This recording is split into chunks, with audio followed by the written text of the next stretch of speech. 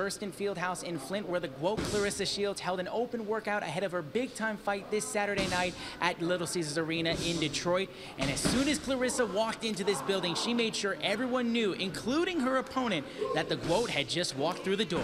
Give it up! Give it up! Give it up! Yeah! She was punching them pads hard. She said she envisioned me, and that's what she gonna do to me on Saturday. But GWOAT got something for that. She was punching hard, putting, I got something for that.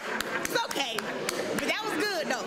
I like that. Shields will take on Vanessa Lepage-Joanisse for the WBC heavyweight title, with the GWOAT looking to become a champion in a 4th weight division. Claressa says she feels confident fighting heavyweight after going through the camp heading into this fight. And Shields says come Saturday night, Vanessa will feel the GWOAT's presence as soon as she walks to the ring. When I walk in the room, ain't nobody even got to be looking at me. You just gonna feel the energy come on you like somebody great is in the building. And you don't get to looking around and seeing who, and then you're gonna see me.